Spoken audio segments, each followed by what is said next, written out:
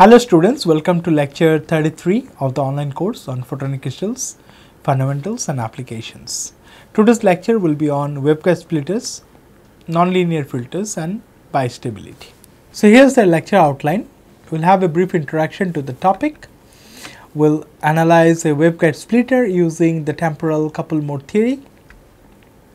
We'll also discuss about nonlinear filters, optical bistability, and then finally conclude this lecture. So we have already seen the analysis of two devices using temporal couple mode theory. In the previous lecture, one was a filter, another was a sharp waveguide band. So here in this particular lecture, we will look into another important waveguide device, which is a splitter. Now, what does the splitter do? It divides the power in an input waveguide equally between the two output waveguides. So like the band, the photonic band gap here also eliminates the radiation loss, and we need to only deal with the possibility of reflection.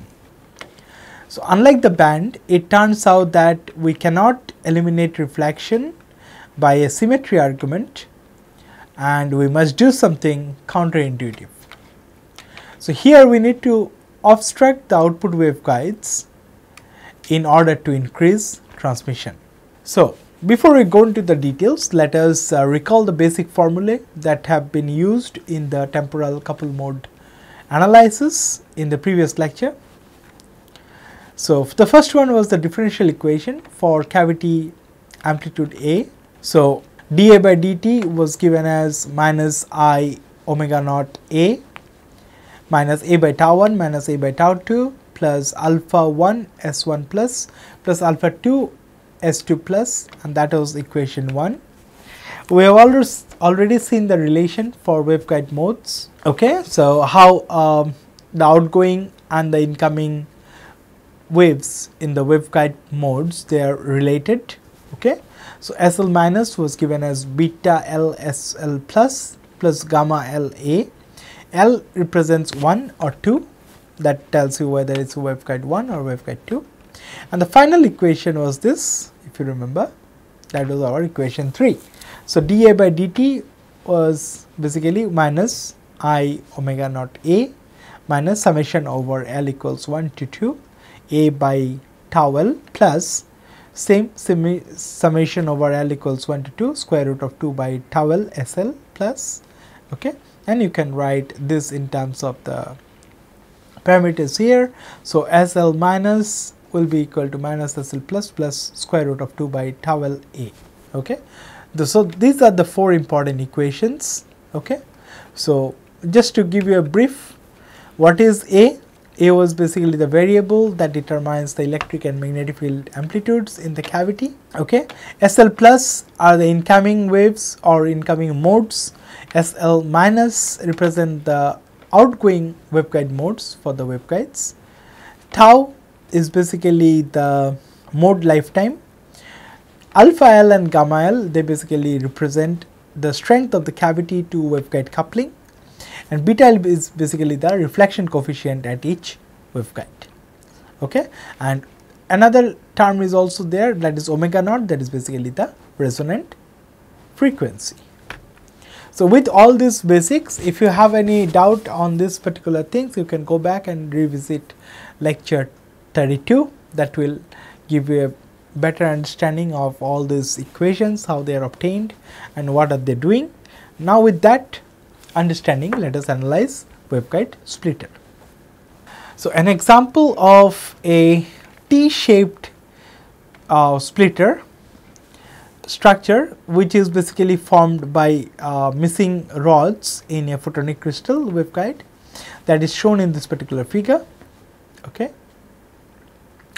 So here you see the EZ field distribution is shown for this T splitter. So this is input, this is output port 3, and this is output port 2. So this is port 1, port 2 and port 3. That is how they numbered it. Okay. So what is expected here, that you should get 100% transmission, that is 50-50 from each of your output modes, and that happens when omega a by 2 pi c equals 0.4. Okay. So, this is the exact structure and this is the abstract model using the temporal coupled mode theory. So, here you have one incoming waveguide, that is waveguide 1, and 2 output ports. Okay. But then the incoming and outgoing waveguide modes are identified in the same fashion, S1 plus, S1 minus, then you have S2 plus, okay, S2 minus, okay, this is the cavity, these are the decay constant, tau 1, tau 2, tau 3, okay, and so on. So, this is a generic formula. So, here to get 100% transmission, we cannot use a symmetric junction and we must insert rods, something like white rods that you see over here. These are basically white rods of permittivity epsilon equals 3.5, okay, and that could obstruct the output waveguides, okay, and that basically improves the transmission. So, some extra thing that I have to do to basically get that 100% transmission, and that was the one I mentioned about the counterintuitive thing. Okay. Now, what you see here, that this is basically becoming a 3-port system. So, the coupled mode equation that you have seen, that equation number 3 needs to be modified, and then that typically becomes like this. So, now the equation will look like dA by dt equals minus I omega naught A minus summation over L equals 1 to 3, okay, A over tau L plus summation over L equals 1 to 3 square root 2 by tau L SL plus. So, only thing that has changed is L equals 1 to 3 because it is now a 3-port system. Now, in this abstract model, another important parameter is that you will be getting 100% transmission when you have 1 over tau 1 should be becoming equal to 1 over tau 2 plus 1 over tau 3. So, this is the incoming input port, you can say these are the 2 output ports. Now, using the equations 5 and 4, okay, where you can put some because there are no waves which are basically incident from waveguide 2 and waveguide 3. So, you can write S2 plus and S3 plus both can be 0. So, you can put that into this equation and then you can solve for the reflection and transmission spectra like before, and that will give you R of omega, that is the reflectance as a function of frequency. You can represent it as square root of S1 minus whole square divided by S1 plus whole square, and this is how the equation looks like. So, this is giving you the estimate of the power getting reflected back to waveguide 1. So, this is our equation 6. Now, how much is the transmission happening to from 1 to 2? Okay. So, that you can represent as T 1 to 2, and that is also a function of frequency. So, the formula will be S2 minus modulus whole square divided by S1 plus modulus whole square, and this is how the expression looks like. It is 4 by T1 T2, sorry, tau 1 tau 2. So, here you see, and in the denominator you have omega minus omega naught whole square plus this term, okay, 1 over tau 1 plus 1 over tau 2 plus 1 over tau 3 whole square. So, the transmission will have a peak when omega equals omega naught. For transmission into waveguide 3, the same equation can be written, just you replace 2 by 3, okay. So, this denominator remains same, just that in the numerator tau 2 will be now replaced by tau 3, and this is how the equation looks like. So, with this you can estimate the transmission happening to waveguide port 2 and port 3. So, from this equation 6, okay, it is clear that 0 reflection can happen when you have this to be matched. So, omega equals omega naught, and also there is another term, that is when your omega 1 by tau 1 will be equal to 1 by tau 2 plus 1 by tau 3. Okay. So, from equation 6 you can also see that it is possible to get the 0 reflection when omega equals omega naught, and to ensure 100% transmission from waveguide 1 to the waveguides 2 and 3, okay, you have to also meet this particular condition, that 1 by tau 1 should be equal to 1 by tau 2 plus 1 by tau 3. So, if you meet this condition, you can go back here, you will see you will basically get complete 0 reflection, okay, and 100% power will be transmitted from waveguide 1 to waveguide 2 and 3, and they will get equally split. Okay. So, this particular relation 1 by tau 1 equals 1 by tau 2 plus 1 by tau 3 is a very interesting relation for two reasons. First, it can never be satisfied at a 120 degree rotationally symmetric junction, okay, where you can, that if you make it 120 degree rotationally symmetric junction, okay, means this one goes here and this one looks like this, okay. In that case, 1 by tau 1 will be equal to 1 by tau 2 equal to 1 by tau 3. So, you can never make this one happen, okay. And secondly, we cannot satisfy equation 9 purely by symmetry, then you must force it manually, okay. So, you have to do some extraordinary things to get that. So, here what has been done in the case of figure 1, you can actually accomplish this obstruction by adding a single rod, okay, that you can see in white, okay, in each of the output waveguide. So, just in the beginning of each of this output waveguide, you add the single rod, and that helps you to achieve that extraordinary fit, okay. Since we cannot satisfy that equation 9 a priori, we must adjust the length of this obstruction, okay, or by varying the radius or the permittivity of this rod, until through numerical simulation you can see that you are actually achieving the highest transmission or maximum transmission at a desired frequency for the structure. So, this is some kind of tuning you have to do on top of the regular thing, okay. So, to get that splitter works. Now, we move on to the next topic, which is nonlinear filters. So, first let us look into some basics of nonlinear optics. So, to understand what is nonlinear, first let us look into what is linear, okay. So, a linear system basically exhibits a response that is directly proportional to the external influences.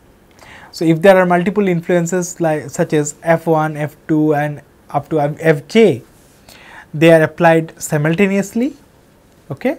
The overall responses will be the sum of responses as if each are applied independently. So, that is basically the superposition principle. Now, what will be then the definition and characteristics of nonlinear system?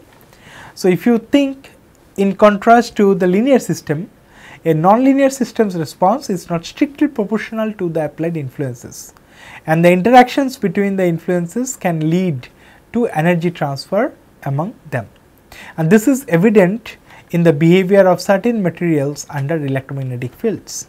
So, in this context, nonlinear optics is basically those phenomena where the response of a material to applied electric field becomes nonlinear. That means, the material basically alters the field through mechanisms such as polarization, and this can include a variety of behaviors depending on the intensity and the nature of the electric field. So, that can give rise to nonlinear photonic crystals as well. So, the periodic structure where the optical response varies with the intensity of the optical field, okay. So, here the intensity that means the square of the electric field, right, that offers enhanced functionalities which are typically not possible by the linear photonic crystal. So, linear photonic crystal is where the property varies with the amplitude of the electric field. But here in nonlinear photonic crystal, the optical responses varies with the amplitude square or the intensity of the electric of the optical field. So, some examples of tunability will include optical control through external fields, temperature induced refractive index changes, intrinsic material nonlinearities for fast response in advanced communication systems. What are the characteristics of these nonlinear crystals? First is the nonlinearity, that means their refractive index can change with light intensity, which is very crucial and critical for nonlinear optical responses. Okay. And the periodicity, okay, that means the regular repeating lattice structure, which are crucial for structure element of the atoms. And lastly, optical anisotropy, that means you can have varying refractive index or refractive indices along different axes of the crystal. Okay. So, the propagation of electromagnetic wave in a medium is typically described by the Maxwell's equation. The electric displacement, that is capital D, and the electric field E are connected by the constitutive relation of the material.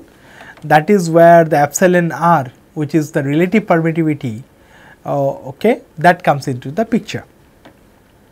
So, if you consider a homogeneous anisotropic medium, this permittivity is basically a tensor, and the relationship of the displacement field and the electric field can be written like this. So, dI will be epsilon naught, which is the vacuum permittivity, times epsilon rij. So, this is the relative permittivity, which is the tensor, and then it depends on Ej. Okay. So, that way you can actually calculate what is the electric displacement in a particular direction.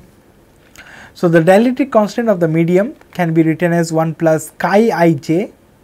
Okay. So, chi is basically the electric susceptibility, and refractive index Nij is nothing but the real part of this 1 plus chi ij, which is the permittivity.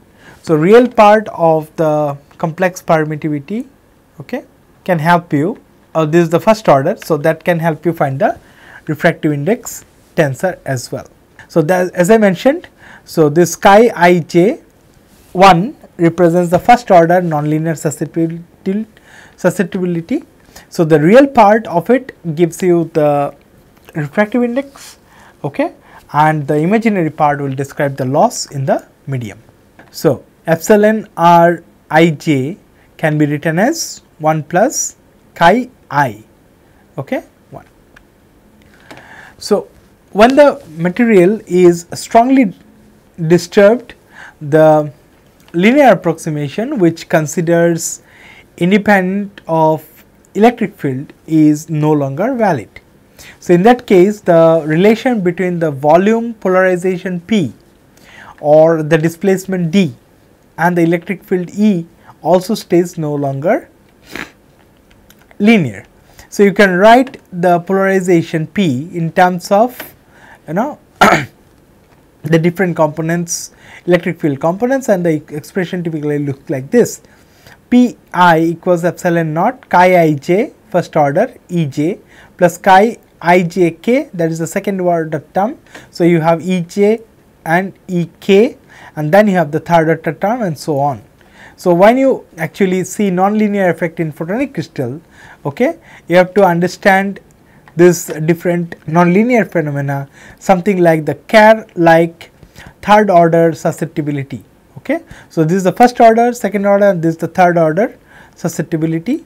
Okay. Then other phenomena, something like 2 photon absorption, negative refraction, optical memory, and light storage, all these things will come because of the nonlinear effects in photonic crystal.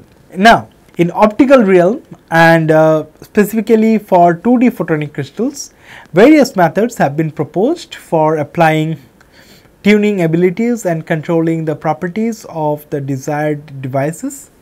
However, the approaches used so far basically suffer from lot of disadvantages. Okay, we can see some of the tuning methods. One is thermo-optic method. So, they are basically used in 2D photonic crystal switches.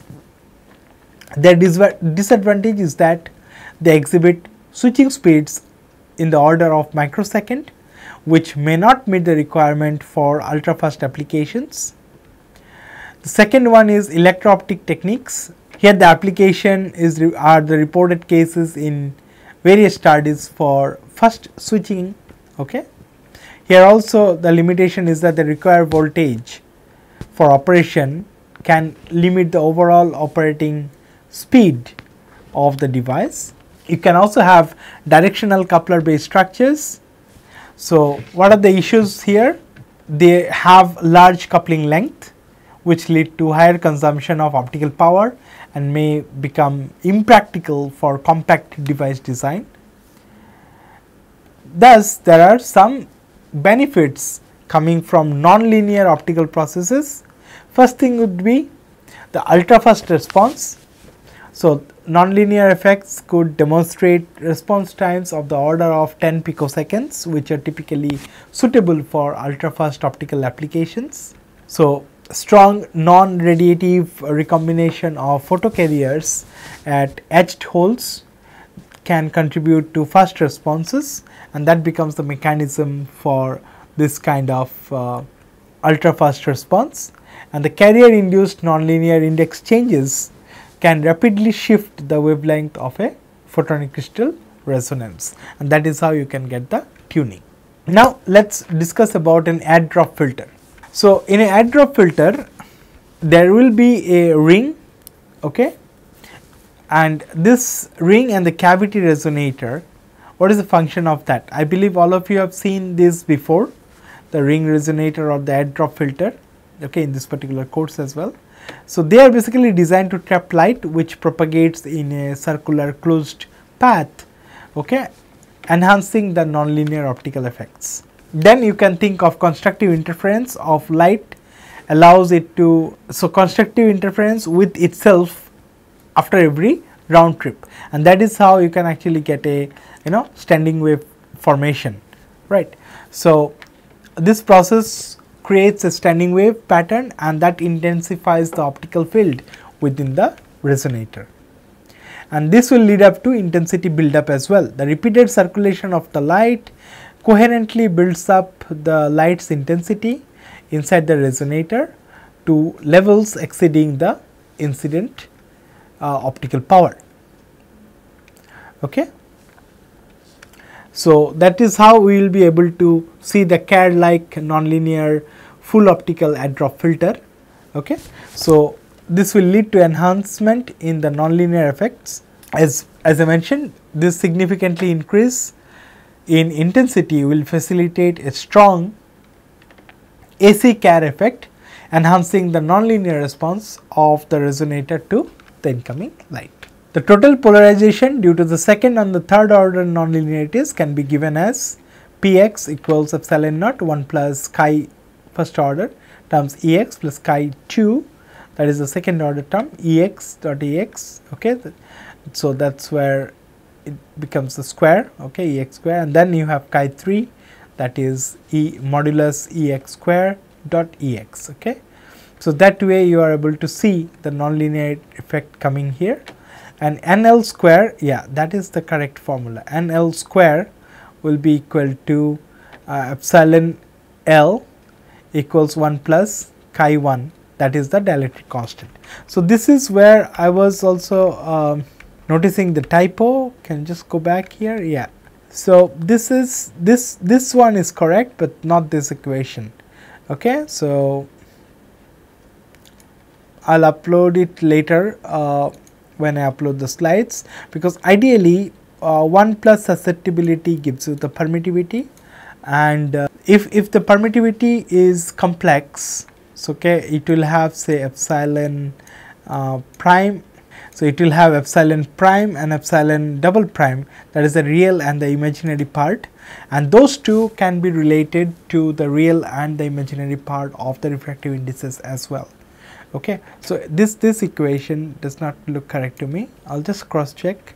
It has been taken from this particular paper. Okay, so we'll just look into this. There may be some typo by the authors over there. So disregard this particular equation. You go with this one. Okay, this is the correct equation. So ideally it should be like this, that NL square, that is the refractive index square, will be equal to the permittivity. Okay, so this is typically when your permittivity is real. So if it is complex, as I mentioned, the equations will slightly vary. So here chi2 and chi3 are basically the second and third order nonlinear susceptibilities, and at a single frequency of omega, only the cubic nonlinearity, that is the Kerr effect, this one, is associated with the oscillating part of the polarization. So that is to be found as this. So you can write PNL, the nonlinear, will be equal to 3 by 8 epsilon naught chi cube or chi 3. Okay, and then you can write modulus E naught square times E naught. Okay, and then you have e to the power minus I omega t x cap. So what are the self consistency condition for the resonators? This can be achieved when the total optical phase shift after a full resonator round trip will be equal to the integral multiple of 2 pi, and this condition restricts resonance to only those specific optical frequencies, okay, which meet this condition, and that will allow the light at those frequencies to be effectively utilized. So how to integrate this with the waveguiding structures? So the ring and the cavity resonator are combined with the conventional waveguiding, such as W1 line defect waveguides in photonic crystal, and they can be used to create various optical devices. So this is a typical optical ring resonator based device. Okay, so this is a single ring. So there are devices with the double rings also over here. Okay, so this single ring is placed in between two parallel waveguides, and as you can see, so this is how the mode is traveling. The ring can couple something over here, and then it can couple back to this particular waveguide, and some will be so dropped from this particular waveguide. So what happens here from this, you can actually make it as a add drop filter, right.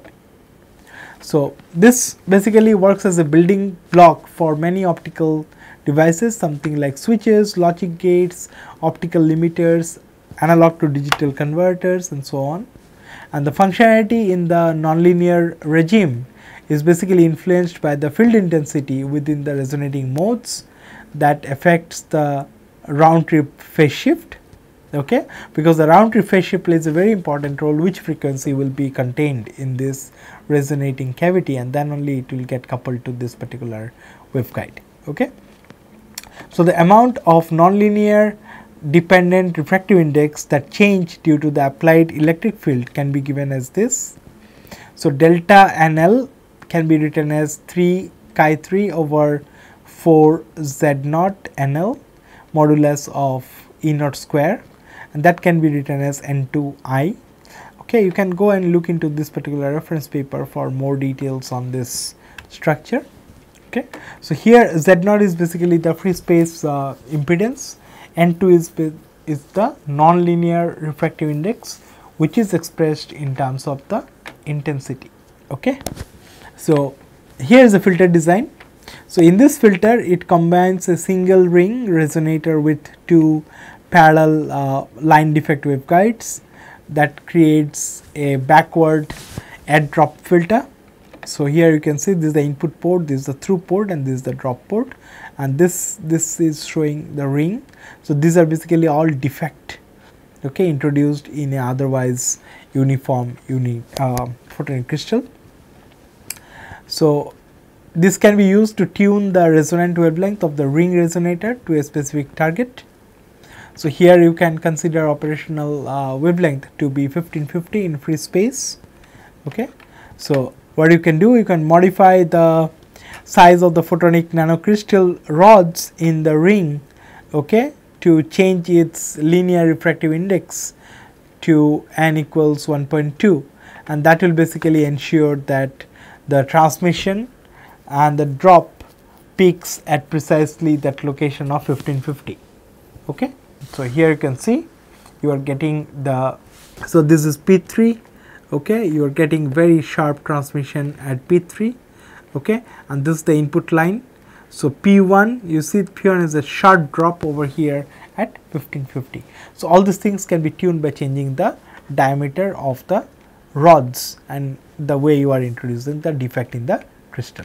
So, this is basically it at the third telecom window, that is in C band, and these silicon nanocrystals, they basically demonstrate very strong nonlinear properties, and that is good because the silicon nanocrystals characteristics then strongly depend on the applied field intensity.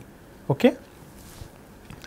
And by properly applying the required intensity, the real and imaginary part of the silicon crystals refractive index can be changed nonlinearly, and the change in the real part is described by the AC Carr effect, and if you look for N2, that is basically the imaginary part is described by beta. Okay. And the real part of the third order nonlinear susceptibility chi3, okay, there N2 is higher than its imaginary part, that is beta. Okay. So, N2 is basically higher than beta by 2 orders of magnitude, thus the most refractive index change is happening mainly due to the real part. And if you want to enhance the quality factor, okay, what you can do, you can actually align another ring over here vertically. So, if you have more rings vertically aligned, and then you bring your final waveguide. So, in this case basically you have, this is your input waveguide, this is the first ring, then you have to put another ring below, and then you can actually put your final output waveguide, and that will also give you a higher quality factor resonance. Now, we move on to the next topic, which is optical bistability. So, as the name says, optical bistability, there are two stable states, right. So, bi means two, stability. Okay. So, it refers to the nonlinear relation between the output and the input power in a filter with a nonlinear cavity.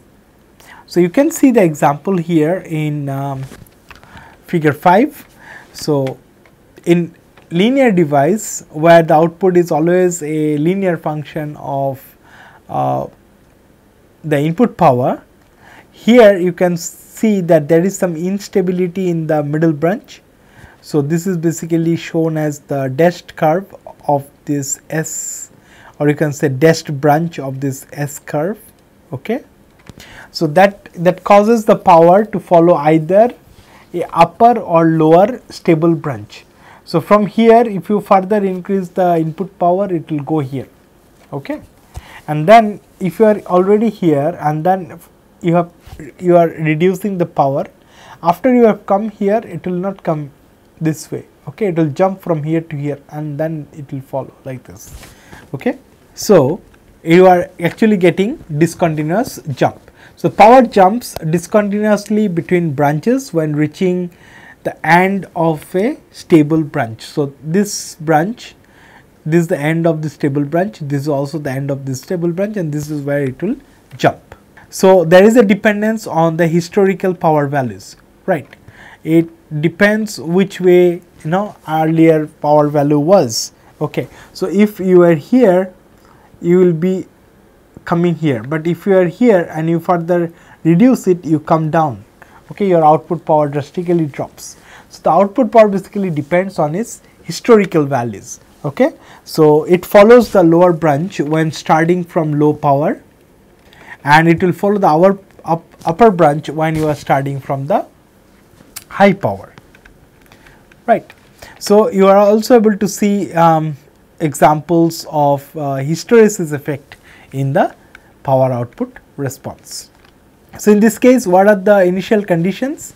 So, first you need a cavity that has a resonance at frequency omega naught, and then you have the input power that which is introduced at a frequency omega which is slightly below omega naught.